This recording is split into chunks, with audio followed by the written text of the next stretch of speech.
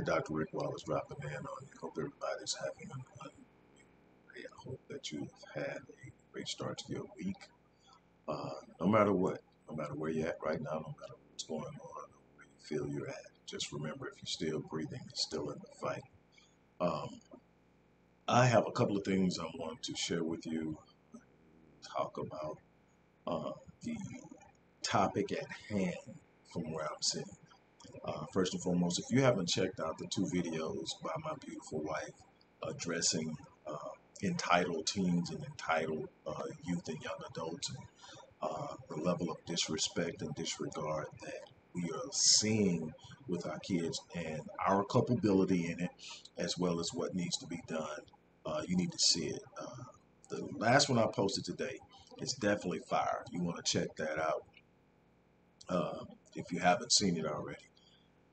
Second of all, if you aren't aware, I'm in the midst of writing book number 25.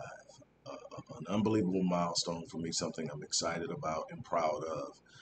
What I'm writing about is even more exciting to me, and that is the entire panoramic dynamic of wealth building as it pertains to blacks from 1865 to now. What we faced, what we've had to overcome, what we still have to overcome, how we do it. The solutions are there, and I'm doing that now. I'm also offering uh, the opportunity for anyone who wants to sponsor space in the book to celebrate someone that you deem worthy of celebrating, whether it's a mentor, whether it's your parents, whether it's your spouse, whether it's a child that you're excited about. Maybe your child just graduated, or maybe your child is on the way to college, or maybe your child just got their degree, or whatever it is. You can sponsor space in the book. There's no minimum to sponsor. This is inviting everybody to be a part of it. That's why there's no minimum. There's obviously things that as you sponsor in higher amounts that you get uh, from anywhere from a book to a dedicated page of your own in the book to being able to submit a picture of somebody you really want to celebrate. The link is in there to take you to the page. Also, I've created a page. I'm doing a series that outlines the content that I'm putting in this book, so people will be aware of what we're going, where we're going with this book, what we're doing with it, how deep it actually goes. This is years of research. This is a culmination of the entire dynamic, not just black economics, not just of investing, not just ownership, not just supporting black businesses, but how it all comes together, how it impacts your children, how it impacts their ability to learn, how it helps to write the pathway of how they're going to travel through life. There's so much more to this conversation that we aren't having on a regular basis, and I bring it all to head in this book. I've created a space on the Odyssey Project site where you can get all the videos. They're on this channel, but they're going to be on this page as well as more information on how you can sponsor. Click that link, go to the page, and share that link with any and everybody so they can see what's going on and literally take a trip down this road as I write this book. You get to share with me. With that out of the way, okay, unless you're under a rock, you are now aware of the fact that we're probably in the second week of the R. Kelly trial. Now, in this particular trial, I think it's taking place in New York, and it has to do with human trafficking and some other violations that he has been charged with, and they are definitely reporting with great detail what um, the witnesses are testifying to. Now, right now, it's important and only fair to acknowledge that right now it is the prosecution's turn to put forth their case. So obviously what you're hearing will be considered damning evidence if it can withstand cross-examination, if it can withstand the defense's rebuttal to the evidence, which is yet to be seen. I'm not here to argue guilt or innocence. I'm here to argue what I know to be true, what I know to be factual, based on what I've been able to read and see. The first thing that I will do is say that I've never watched that infamous video that came up years ago that everybody talked about. To me, that is tantamount to watching child pornography. If you tell me it's a underage kid on there and they're having sex acts and I go watch it, I'm watching child pornography. And I just never wanted to watch it or see it. Um, I know enough people said that they believed it was him. And so I was going to have to go with what was said and deal with it. My thing I want to talk about is why we won't have a deeper conversation about something that is so important and prevalent in the black community. See, we see the monster. If you take everything that is being said about R. Kelly and you say it's true, then he's a monster because he has uh, victimized young underage women, so you can call them children. I have no place in my heart for people who victimize children.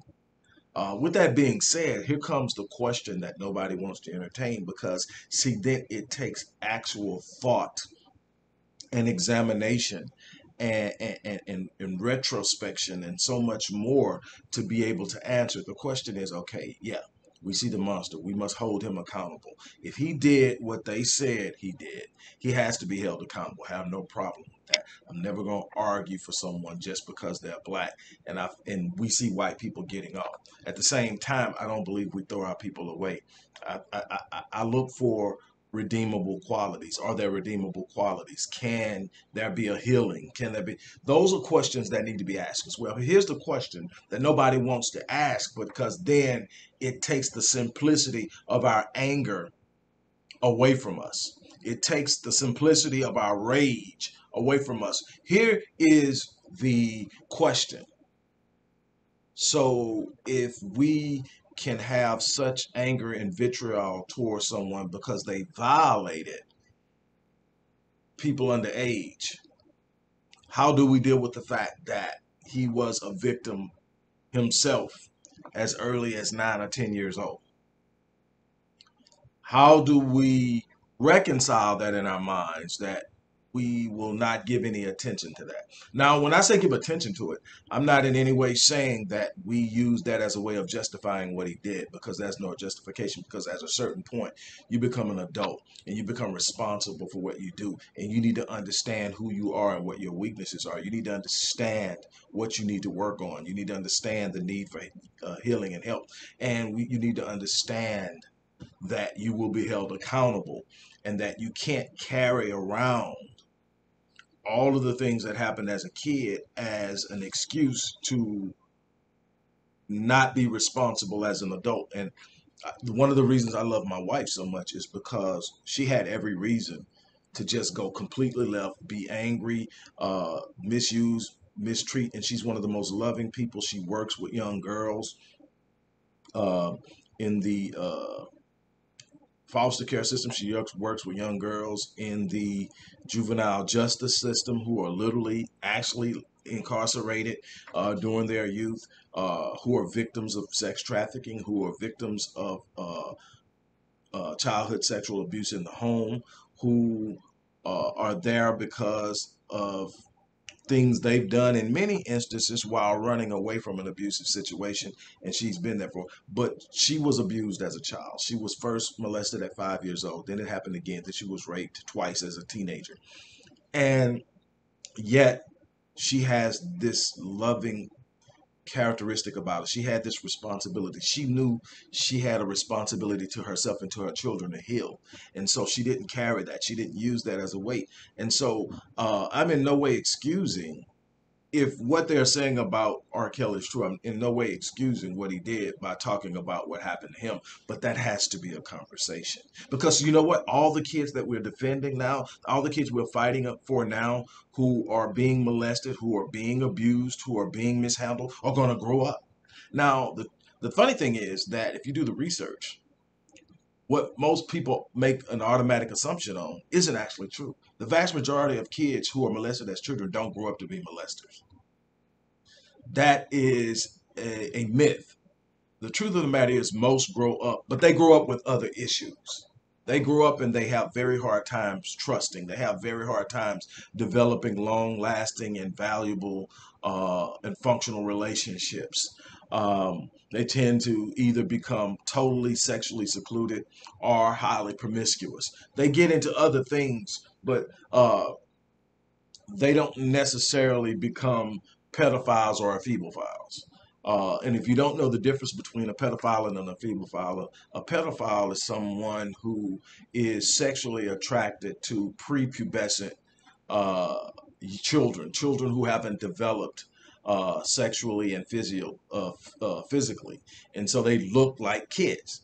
An ephebophile is someone who is attracted to someone who isn't emotionally or mentally mature but has developed physically. So you're talking about teenagers predominantly. And so that's the difference. Both are equally disgusting and should be viewed though as illnesses because I can't see and they are in the DSM viewed as illnesses, and I can't see anyone that is of the right frame of mind and the right frame of thought thinking that that would be okay. Now, granted, there are times in history where adult men did marry young girls, um, and a lot of people want to use that as the framing for saying it's acceptable and talking about different times, different cultures, different situations. That 13-year-old girl isn't the 13-year-old girl of today. That 14 or 15-year-old girl that was married in the 1600s or the 1400s to an adult man isn't the day. And the life expectancy was different. She might not live to be an adult. So many more things. And what we have to look at is our children aren't emotionally or mentally equipped to be dealing with that type of reality. And it's our job as adults to protect them. And the thing is, when you talk about protecting them, you have to understand those that have been violated will become adults. And so then we'll be dealing with what they become, whether they are one of the rare occasions that actually they become a predator, which is, like I said, a lot more rare than people think. Or will they simply not be as powerful and as functional as they could have been if we had protected them? But at the end of the day, there's going to be issues if we don't deal with it before they get out there. Now, the problem with R. Kelly isn't only that he was violated and not protected, it was because everybody in his circle was more concerned with what he could do for them instead of being willing to help him, hold him accountable. And you never know. There may have been some people that wanted to hold him accountable. A lot of times when you have resources and you have a bunch of yes men or yes women in your circle, and you have a couple of people who literally actually care about you, the person, and they come to you and they try to pull your coattail, uh, you dismiss them and you push them away and you get rid of them because they are calling you to something you don't want to acknowledge. They're calling you to something that nobody else is making you face. They're calling you to something that, uh, if you were to really truly face it, means a whole lot of changes need to take place.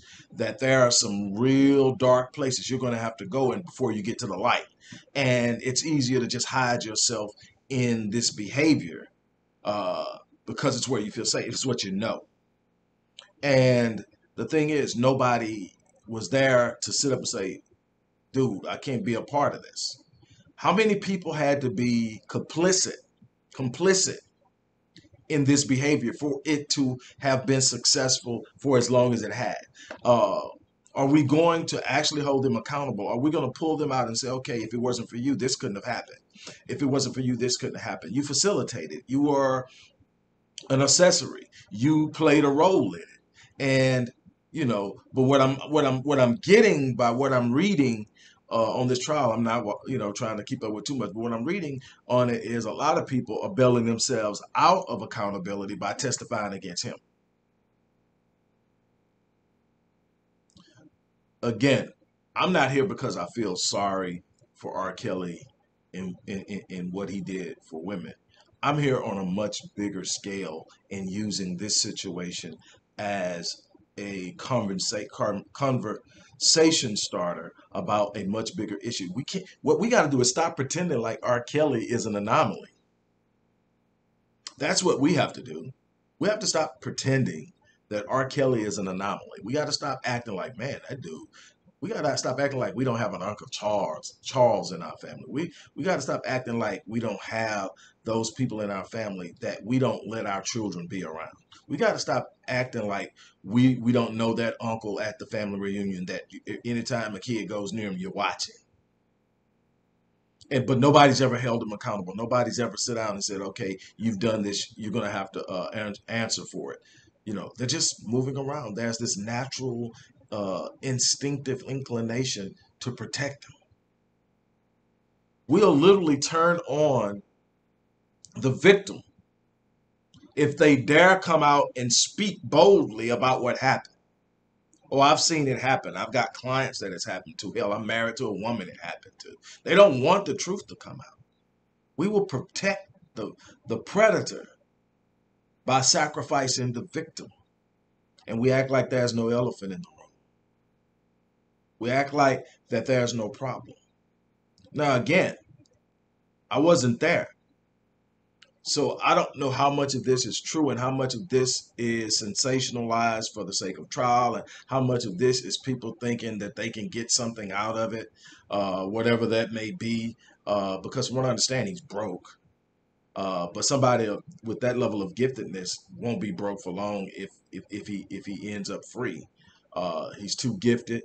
Um, Now I don't know how many people actually buy his music, but shoot, man, if we actually stop buying music because of people doing some shady bull crap, we won't be listening to any. If we want to be honest about it, and that's another conversation. How do we handle this? There are some questions we really need to ask ourselves if we're going to hold ourselves to a certain standard. We can't pick and choose who we're going to have issues with, who we're going to counsel, and not deal with the everyday issues and problems that are sitting right in front of us. We can't use R. Kelly as the target of our anger and vitriol because of what we saw growing up. And we weren't willing to deal with that. We need to go back and deal with what we actually saw growing up instead of taking it and making R. Kelly some type of archetype of our suffering. Whoever was a victim of this brother, if there are victims, and I'm only saying that because we haven't gotten all of the information, but it doesn't look good. It looks like there's some things, and I can, I mean, for the sake of legality, we have to say alleged. Uh, uh, for the sake of legality and liability, we have to say alleged. But at the end of the day, we act like he's the only one. And so there's a reason there's a lot of rage going on. Yeah, there's some people that just sit up and say you can't have you can't do that to underage women or children. And there are even some men coming out and say they were forced. And again, people tend to fall out of the woodwork when there's something going on. And again, I'm not sitting up and I'm not uh minimizing or marginalizing the experience of these people. I don't know them. I'm not calling anybody a liar. I'm saying that they're telling their story and people have a tendency to come out of the woodwork. Would it be the first time that people came out and said some things about somebody that wasn't true? No, it would not. Would it be the first time that somebody came out and everything that was said was true? No, it would not. What I can say is there's a problem. There's a problem with what's going on. And this trial should be something that forces us to have this conversation. He's not an anomaly. He's a representation of a dark part of our history. He's a representation of a dark part of our current reality. And we are going to have to deal with this. We're going to have to realize just how common this is in so many different ways. He just happens to have a big name. He just happens to be a celebrity that people recognize. But there are so many more like him that are skating under the radar, and there's no attempt whatsoever to hold them accountable. And we're expecting to produce functional, competitive children in the up and coming generation when we haven't protected them. We are expecting to be a viable uh, force in a world that's inherently hostile towards us while pretending it didn't happen to us. Oh, we have some conversations that we need to be having. We have some questions that we need to ask. See, the first question, as I mentioned in the beginning, is if we're going to hold him accountable because he's messing around with underage children, how are we going to deal with the fact that it happened to him? See, when you ask that question, it makes you grapple with the fact that he's not 100% evil. He came from something. See, now you've got to start dealing with cause and effects. You've got to start dealing with the origin of the illness, and nobody wants to talk about it.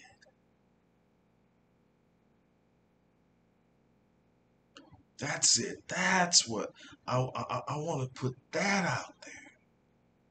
I was talking to my friend and colleague, Dr. Michael Blanchard, this morning. We've got a couple of projects coming up that we're excited about, and we were working on that, but we're just talking about the fact that there's so much that we sweep under the table.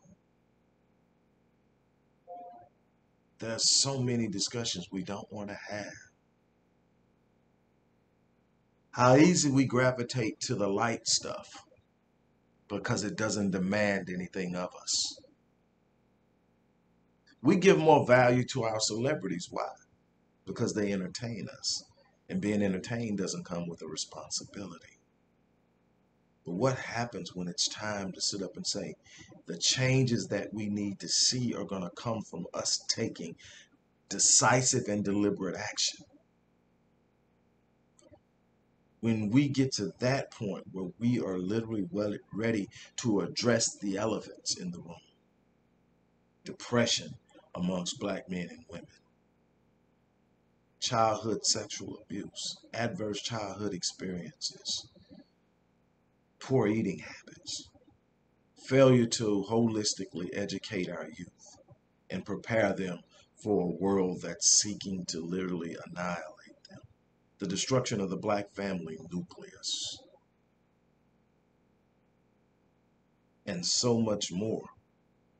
I've dedicated my life to being a source of knowledge and solutions. Not just knowledge, because knowledge by itself isn't enough. We got to be able to take the light and apply it to the places of darkness, because light drives out darkness.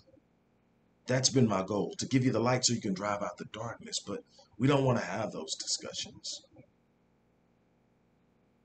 We want to talk about the easy little shiny things that we see. But we don't want to deal with the more weightier issues. And so I'm just sitting up and I'm watching it and I'm going, look, I'm writing a book on the development and building of black wealth. And it's so much more complex than we like to make it, because it requires us to be functional and whole in other areas. It requires us to understand that money isn't just about buying things. Money is about resourcing our growth. Money is about resourcing our children's learning. Money is about putting ourselves in positions of power and leverage. It's about all of these things, and it requires a strategic plan and the willingness to engage that plan with an unmitigated yearning and desire to carry it out. But when you got stuff like this that is so pervasive in our community, you are going to sit up and you're going to sit and be frustrated in your efforts. Why? Because we're broken. We're broken at a level. When I wrote Born in Captivity, Psychopathology is a Legacy of Slavery, one of the things that I consistently refer to is that a bunch of the pathological behaviors that are so detrimental to our empowerment have been embraced as culture. We say that's just who we are. No, that's what we've become because of the trauma. That's what we become because of the oppressive forces. That's what we become because of the lack of access. That's what we become because we've turned in on ourselves. That's not who we are, not inherently. It's time for healing. It's time for healing. I hope that I've ignited a desire to take this deeper because I plan on doing so. But we've got to do better. Look, I'm going to get ready to get off of here.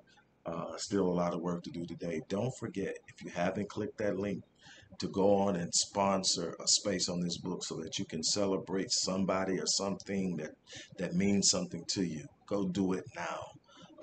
While you're there, check out the videos on of that outline what's going to be in this book. I literally am doing a series of videos. We've done 6 so far, and we've got many to go of what's in this book. And we're going from the black codes, which had a major impact on the inhibition of blacks to sit up and build generational wealth collectively. And we've got a lot to deal with. We're going to deal with that. So if you haven't clicked that link, click it now. Go there, and it doesn't matter how much. You can do 50 cents, $5, $10, $50, $100, or whatever. And you can do as much. The more you do, the more you'll get to do in the book. And plus, at $25, you get the book, a signed copy of the book. At $100, you get your own page. You won't share your page with anyone. At $250, you will actually get to have your own page and submit a picture that's symbolic of whoever or whatever you're celebrating.